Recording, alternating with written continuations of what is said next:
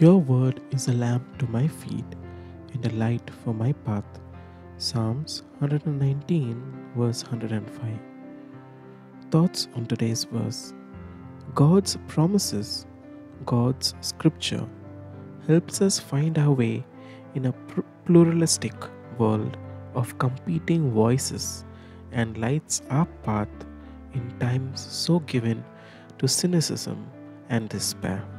What such great grace we have to know God's will in our own words.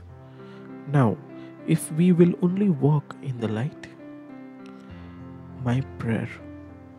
Loving Father, thank you for giving me your truth in Scripture.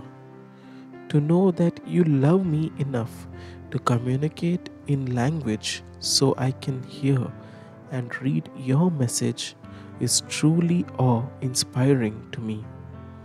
Make my heart hunger for your truth revealed in your word. I want to grow to be a righteous and gracious child in your family. With all my love, I pray to you in the name of my older brother and Savior, Jesus. Amen. Take care and have a blessed day. May God bless you.